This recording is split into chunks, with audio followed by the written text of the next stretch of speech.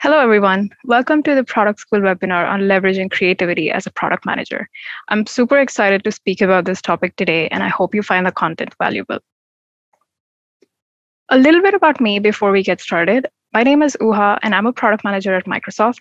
I have experience working across consumer products in Microsoft, such as Xbox, as well as enterprise products like Dynamics. I'm currently working on Microsoft Teams. My socials are listed here, and feel free to reach out if you have any questions or just want to chat about product management. So today we're going to be talking about a very abstract concept, creativity, and we're going to try to distill it down into concrete, actionable takeaways, much like we do in our jobs as PMs. We're going to start off with an intro that I'm very excited about. Then we'll move on to some of the theoreticals where we'll define what creativity is and address some misconceptions around it. We'll switch gears and talk about how and why the skill is relevant to PMs. We'll end with some key practices to build and exercise our creative muscles. All right, let's get into it. Let's first start with a thought exercise called the Dunker's candle problem. Imagine you have the following objects at hand: a candle, a bunch of matches, a box containing thumbtacks or bulletin board pins, a wall, or a corkboard. All of these are placed on a table. How would you fix and light the candle on the wall using only these objects?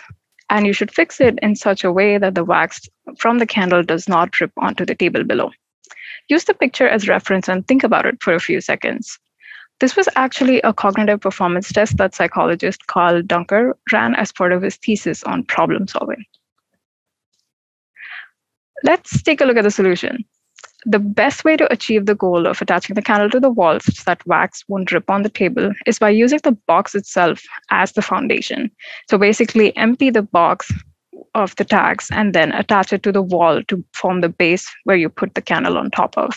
So you use the pins to attach the box to the wall and place the candle in the box and then light it. I was not even close to the solution when I first saw this problem. I was devising a very complicated, weird solution. But the main point here is to see the box as a useful separate entity on its own. So would you say this is a creative solution? Most of us will intuitively say yes. What if the question was asked slightly differently? What if it was made obvious that the box could be used as a separate entity by removing the pins from the box beforehand? It was proved in the research that it's easier to arrive at the ideal solution in this case, but would we still classify this as a creative solution? Let's find out by defining what creativity even is. So based on the candle problem, we were intuitively able to identify that the solution was a creative one. Why? What is creativity and how should we define it? So creativity is basically the ability to use our thinking and imagination to bring forth something new and useful. Applying it to the candle problem, the solution we discussed was one, useful in solving the problem at hand, and two, in a way new as well, because we had to think differently about the box. So creativity is not just about spitting out new and revolutionary ideas, it's applying your thought process deliberately to solve a problem in a new way. Creativity is often associated with artists. If you don't paint, act, or sing, you're generally not considered creative. This isn't true though. There are actually different types of creativity, and being artistic is just one subtype. For product management, the subtypes of deliberate cognitive and spontaneous cognitive are most relevant. Deliberate cognitive is what most scientists and problem solvers fall under. They get to innovations or solutions by deliberately working through the problems using trial and error, much like Edison did with the light bulb. He failed several times before actually inventing it. In the world of product management, think about experimentation being a great example in this category. Now, spontaneous creativity is when you have sudden realizations about a particular problem.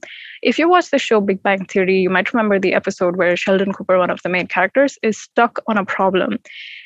And until he takes a break and goes and does something completely different, like working in a cheesecake factory, the problem just doesn't get solved. So he seemingly has a magical epiphany of the solution while he's doing something else. Our brains are very powerful tools this way, and there's so much in the subconscious that's really not explained. But going back to product management, I think an example of spontaneous cognitive creativity here would look like identifying a new strategy or a new business opportunity in the product space that you've been thinking about for a while.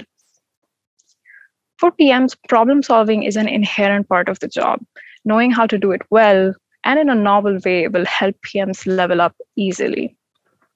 Before we look into how PMs can use creativity, let's look at some of the common misconceptions around the topic.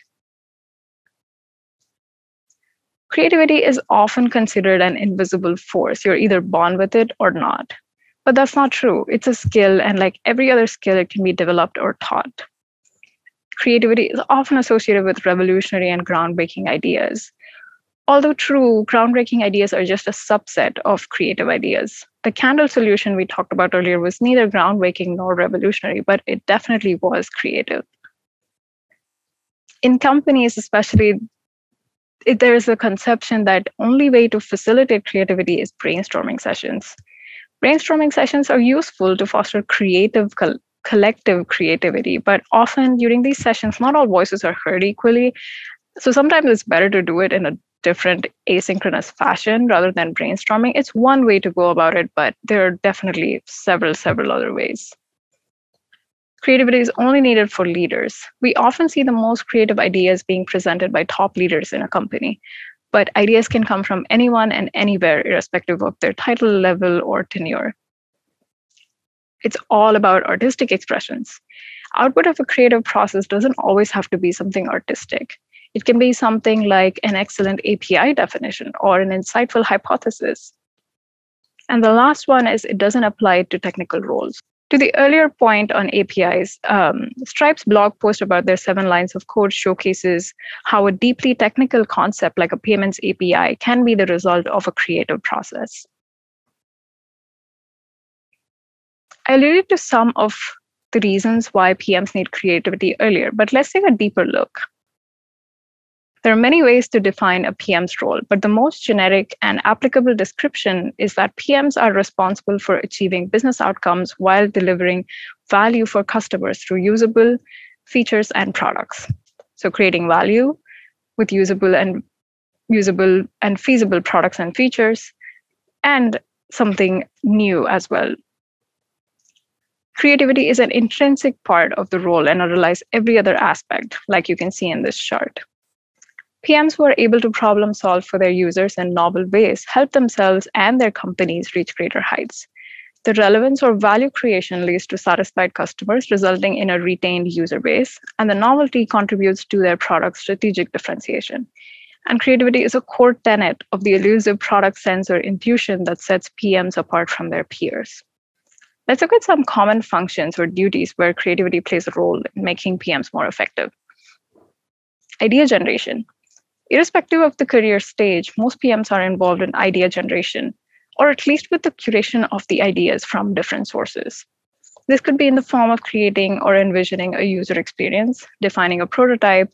Wireframing can be very useful in visualizing early concepts and much more effective than writing docs. When I was working in Xbox, I was tasked with identifying improvements in the child account creation flow. In PMs, you'll often be asked how to improve a popular product. All of this requires idea generation. The obvious improvements and the obvious ideas will come easily, but to get to the truly needle-moving and impactful improvements, you need to come up with novel and relevant ideas, aka creative ideas. Another important area where creativity plays a role is data. Seems a bit counterintuitive that something as analytical and logical as data analysis requires creativity. But as PMs, we're often expected to look at data and translate these observations to insights, keeping the user front and center.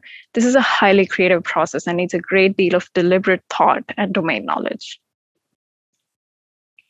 Next is problem solving. This is the core of what we do as PMs.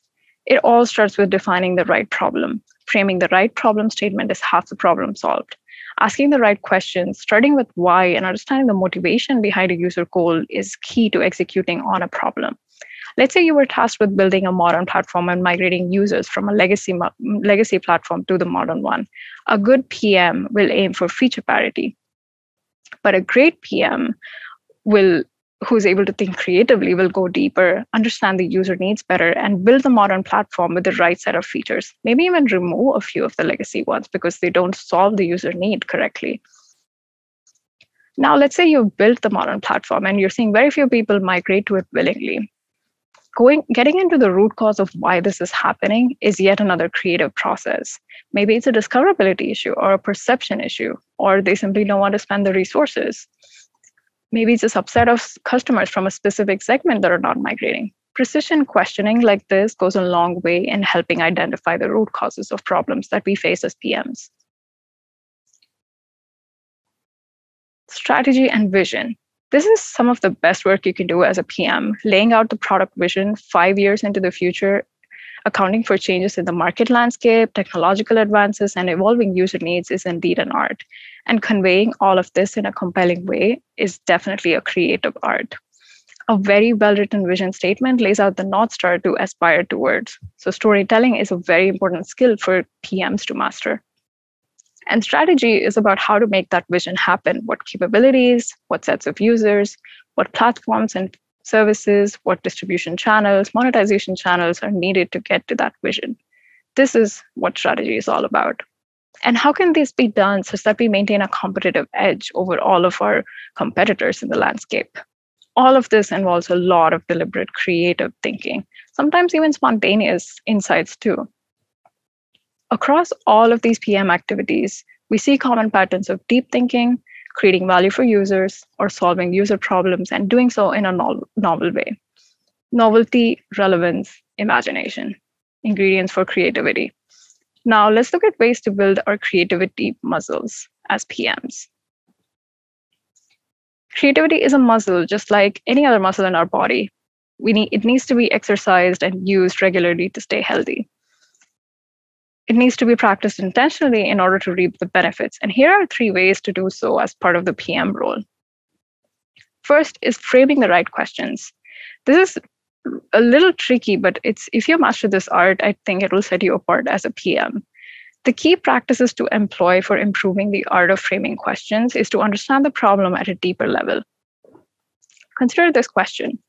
How would you design a pen for astronauts? On the surface level, one might interpret it as we need to design a pen that can write upside down in zero gravity. If you think deeply, though, we can reframe the question. First, by asking, who is the user, the astronaut? What is their problem? They want a pen. But why? Why do they want the pen? To write. So the motivation is writing. Let's reframe the problem statement by weaving the motivation in. How might we design a writing instrument that astronauts can use to write in space or zero gravity? You notice the difference? Here, we're focusing on the problem rather than involving the solution in the problem statement like we did before. Little tweaks like this help immensely when trying to make product decisions. Now, with the problem framed this way, we can suggest using a pencil for the astronauts. Simple, yet creative. Nothing new was designed, but it was a new way of thinking and a very relevant way to solve the problem.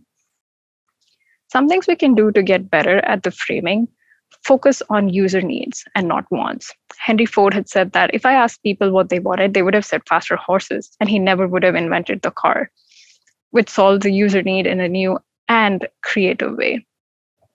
The second is using templates to force structure in framing. Using templates like, how might we do X to help Y achieve Z?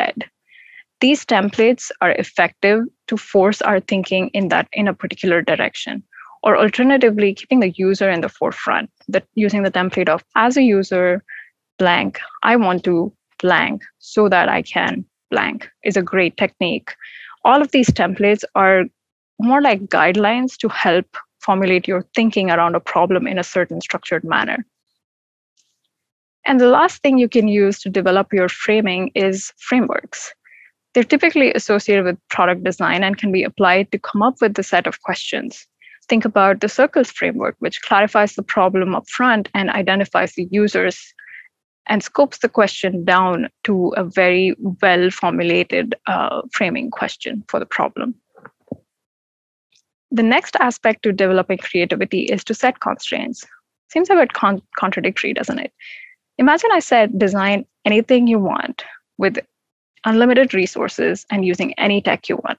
Most of us will struggle with that. This is because when we have too many choices or something is too open-ended, our brains don't do well in those situations. The restrictions and constraints or requirements we place help our brains to come up with better ideas and better solutions.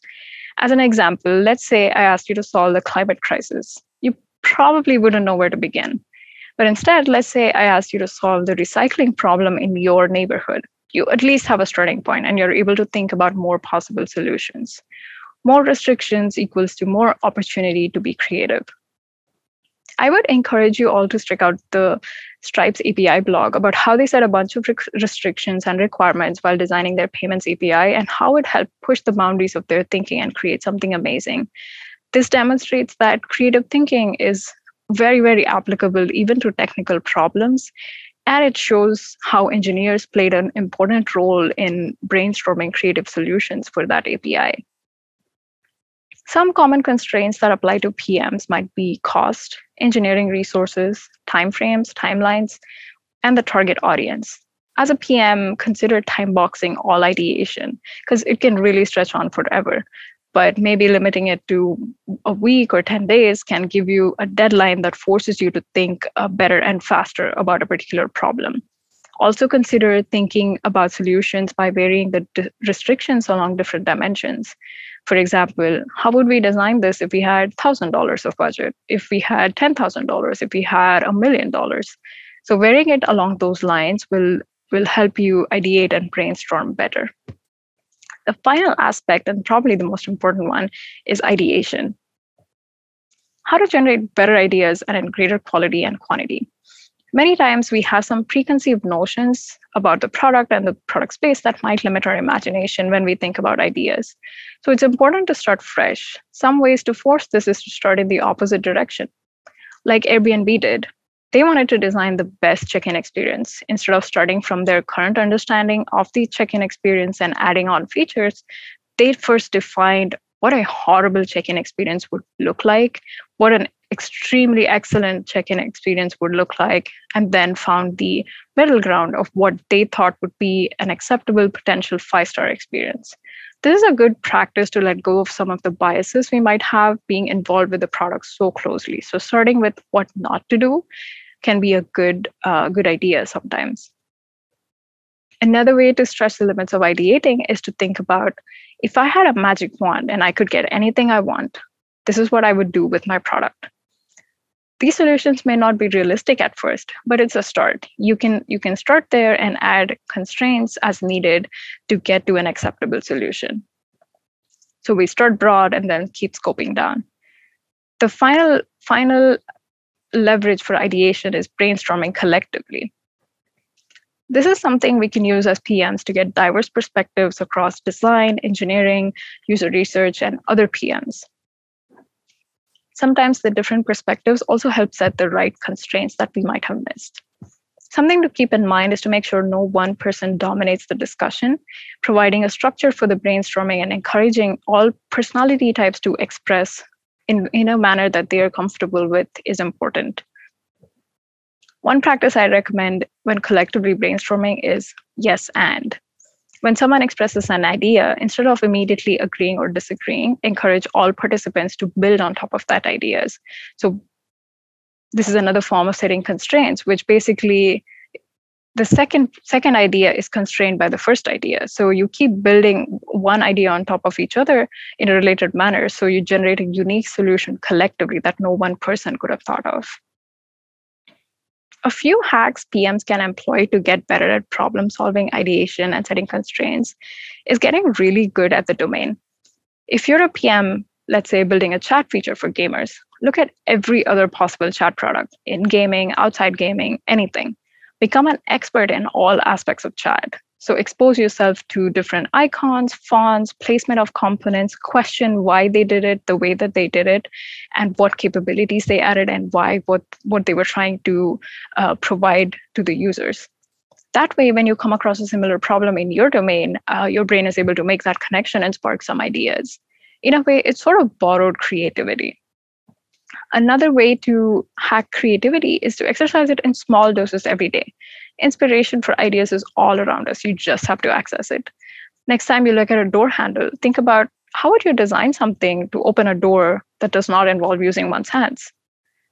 An organization as huge as NASA is using geckos as inspiration for building robots for space shuttle repairs. They can do it, so can you. And lastly, don't forget to let your mind wander at times. be more mindful and observant of your surroundings, and try out a new skill to stretch out your cognitive abilities. You'd never know when inspiration might strike. That's all I had for today. Thank you all so much for listening.